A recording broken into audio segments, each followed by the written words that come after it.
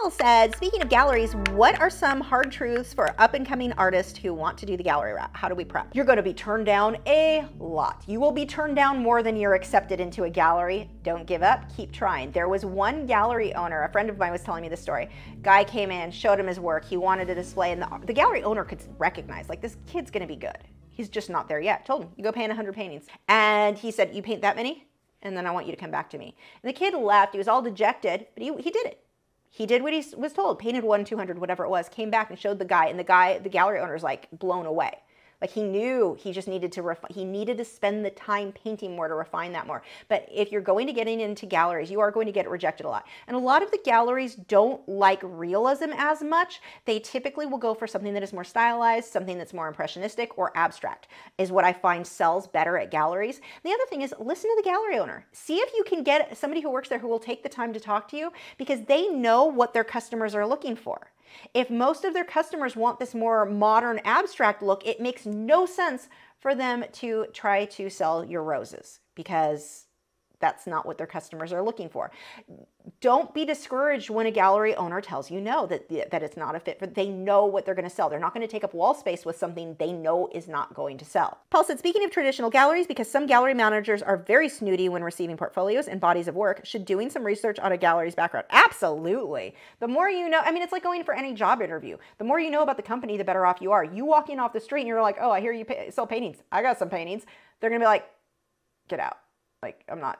No, absolutely research. And that can help you too because you know what that gallery sells, what they're looking for. That really does matter. There are some galleries that will showcase beginner art. I forget the name of the gallery. It's over in Frisco.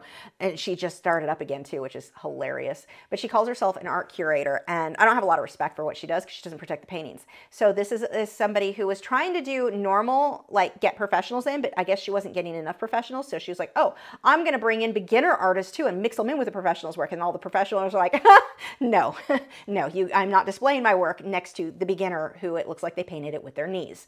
Not happening. I was one of those professionals who was like, never again.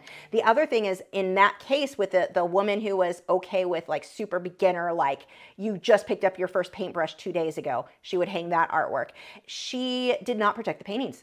They were getting damaged in her possession because she didn't know how to take care of them. I don't know what kind of, I guess, supposedly she went to school for it, but she doesn't know how to take care of the art. They had a big event at this gallery and people were leaning on the wall against the artwork, against the stretch canvases, there were charcoal drawings displayed that were not framed behind glass, just charcoal people could put their hands across, which is so unprofessional for the artist and that the gallery accepted that.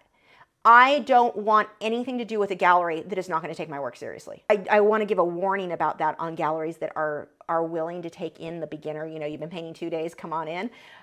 Those are not, no, I don't think they're even worth your time. I don't think you're likely to sell much. I don't think the customers obviously the customers didn't respect the art. Point is, you want to do your research because, I mean, you can always say you never know, maybe they'll take it. But do you really want to waste your time going in to a gallery who you know you don't create what they're looking for? You know they never have shown artwork that looks like yours. When you do realism, it's a little bit harder with a lot of these galleries because you have to be, if you do realism, you have to be so insanely good at your realism before a gallery would even consider you.